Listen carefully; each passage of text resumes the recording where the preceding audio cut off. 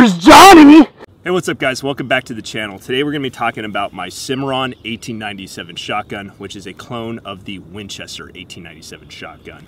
I know I've done a video on this in the past, but as admin results would say, I can do whatever I want on my channel. But before we get into it, it's time to acknowledge today's sponsor. The sponsor of today's video is ARMSLIST. So if you want to buy and sell guns, lots of guns, hassle-free, as long as you pay their monthly subscription, you'll get access to exclusive deals. So go check them out. Link is in the description, and big thank you to them for supporting this channel. I also like to mention Slate Black Industries. So if you want to buy sick M-Lock accessories like grips and panels, use discount code BJO10 for 10% off there. But with that out of the way, guys, let's get into this video. So I bought this shotgun about a year ago when one of my coworkers, one of her family members, was selling a bunch of his guns. So she brought in kind of a booklet kind of showcasing everything, and I was flipping through it, not really impressed by anything I saw until I saw Cimarron 1897, new, never fired, 12 gauge for like $400 to $500. I can't remember what I paid for it.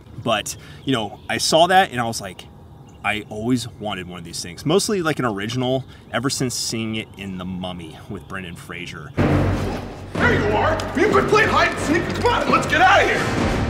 Whoa!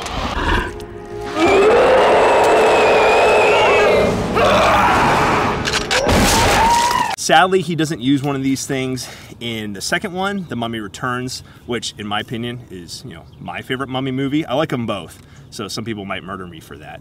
But in that movie, he uses a Winchester 1887 shotgun, which is the lever action one. You know, I think many would consider that to be the lesser of the two, especially for those like in the cowboy action shooting kind of like community.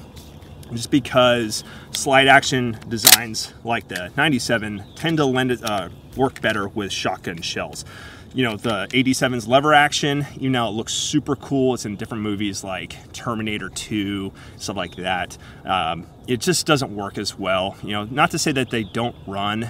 It just takes a lot of work to kind of get them to run smoothly and reliably.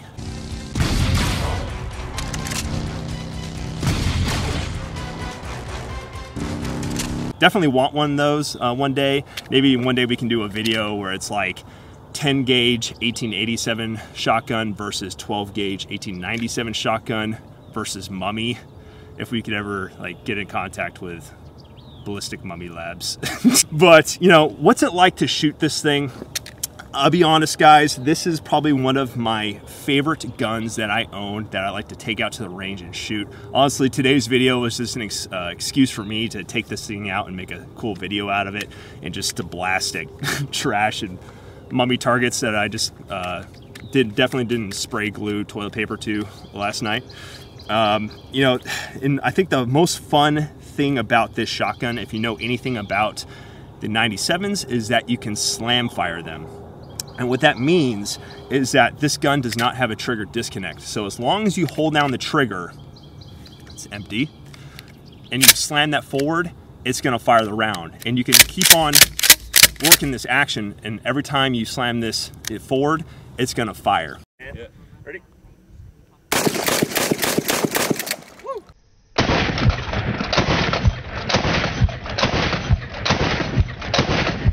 You know, how effective is it? Maybe if you were mag dumping or tube dumping into, I don't know, a mummy that was like 5 feet in front of you, maybe it's effective that way. But I think for most people, actually shoulder firing this and just working the trigger like a normal shotgun would be better off. And, you know, going back to how fun this gun is to shoot, you know, guys, it's okay to own guns and shoot guns for fun. You know, you have like your defensive and offensive kind of weapons like your ARs and your AKs, but you know, it's okay to have some guns that are just fun. You know, and not to say that if I kind of got stuck with this in like a, you know, non-permissive environment that I couldn't do work with this thing. I definitely could.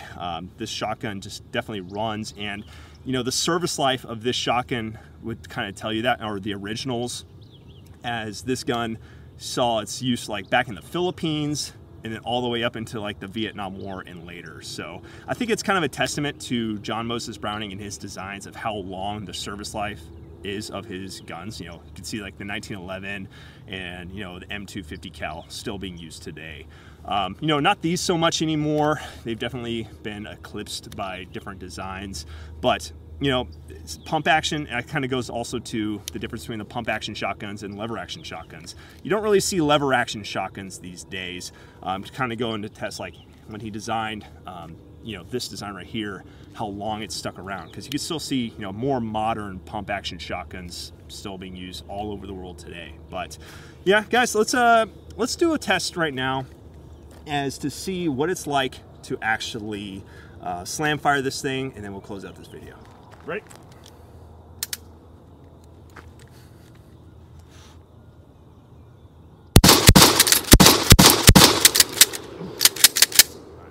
So that was with buckshot. As you can see, I managed to get, I think, most all of them on there. Yeah, so as this kind of gets away, this is like, kind of goes to show this technique is for something super close in. So I guess if you're jumping into a trench like in World War I and you had a bunch of krauts in front of you, you know, slam firing, you know, if that was like you needed to dispense all of those things, you know, fairly quickly, could be effective. But I think in most cases, just actually shoulder firing it and working it like an actual shotgun is better off. Let's try that one more time. So it was kind of shot up a little bit before, but I managed to get most of them.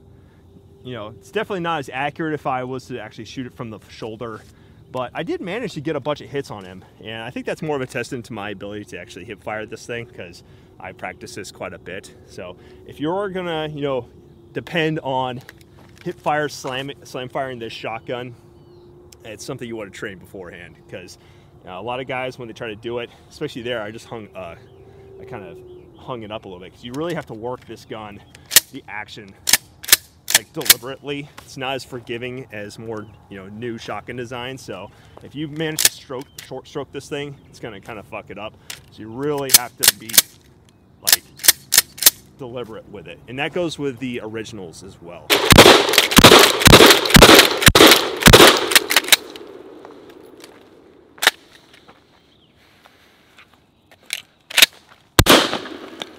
But that's all you got for you guys. I hope you enjoyed this video. If you did, consider dropping a like and subscribing. You can also follow me on Instagram at BlueJeanOperator, or go to my website, thebluejeanoperator.com, to find some cool shirts and merch, which helps support this channel. Also, make sure to hit that notification bell so you can keep up to date whenever I decide to post a new video. But that's all I got for you guys. I'll see you guys next time.